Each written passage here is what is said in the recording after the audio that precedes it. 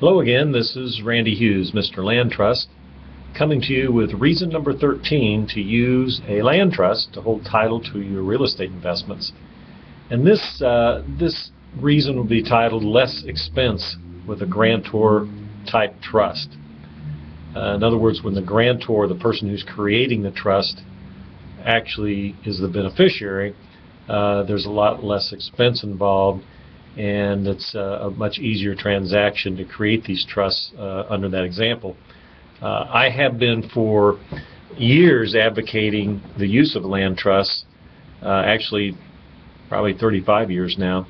I've been using them and telling other people they should use them. And I highly recommend that each investor take the time to study the land trust laws of their own state, which they may have some, and they may not have an actual statute, but they probably have some laws related to trusts. Most states will allow the grantor, and again, that's the person who's personally setting up the trust, to create his or her own land trust agreements and the ongoing management of the trust without having a law degree. For example, you can create your own trusts and your own paperwork. This gives the real estate investor reason to study all the provisions of his local laws. Any past court cases are of interest, and any other publications that you might find of interest. And of course, I've done a lot of that research already and provide that in one of my products called the 50 States Trust Laws. So if you need some help, I can give you help in that regard.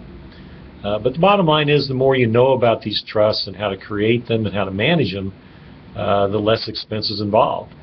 So you're not having to pay an attorney, for example, $400 or $500 an hour to figure it out for you. Basically, outside the cost of recording the deed to trust at your local courthouse, you can keep the expenses to a minimum.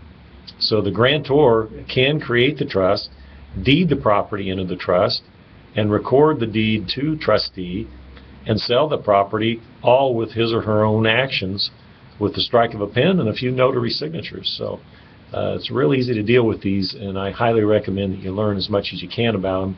It'll be to your benefit if you're a real estate investor.